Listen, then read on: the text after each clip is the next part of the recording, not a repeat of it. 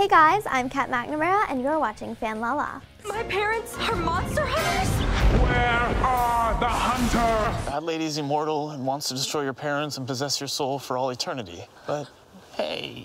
Girl vs. Monster is basically about my character Skylar, who finds out she's a 5th generation monster hunter. And on Halloween night, she accidentally releases all of the monsters that her parents, her ancestors have gotten over the years in her parents' secret containment chamber. Basically, her and her friends have to try to save Halloween and take down the big, baddest, evil monster of them all who's out for revenge. I play Myra Santelli, who is your stereotypical high school mean girl, at least at first.